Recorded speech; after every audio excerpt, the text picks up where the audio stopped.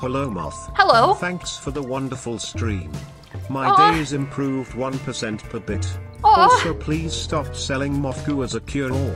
That's not healing, it's cancer. I don't know, man. Like, I warned people not to take the moth goo, but people seemed really interested in it anyways. Moth goop is like Gwyneth Paltrow's snake oil. Yeah, except it actually does something. It's like adding a copious amounts of stem cells into your body. You can grow a new arm with a bunch of tiny little moth faces sticking out of it. Imagine having to shave that arm and just shaving off the little amalgamation legs that start sticking out of it.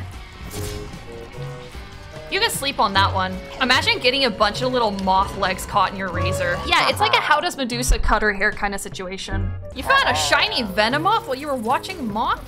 Ah, you've been blessed with the goop's luck. Please shoot me up full of your moth goop Actias.